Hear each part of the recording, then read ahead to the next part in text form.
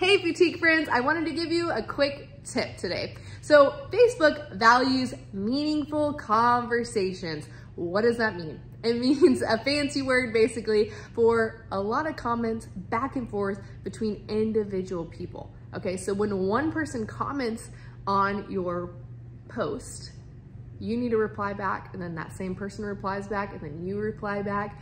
That's a meaningful conversation, okay? So the best way to do this, and what I've really seen working for even just me lately, is first of all, having a great call to action in your post. So instead of just dropping the link in your caption, you need to say something like, comment below for more information. That's simple, really.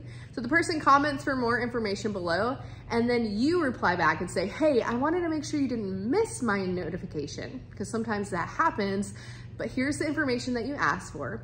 If you could do me a favor, when you see this, will you comment back and let me know? If I don't hear back, I'll follow back with you in a few days. And that person typically will respond when they see that notification and say, thank you so much, I see it.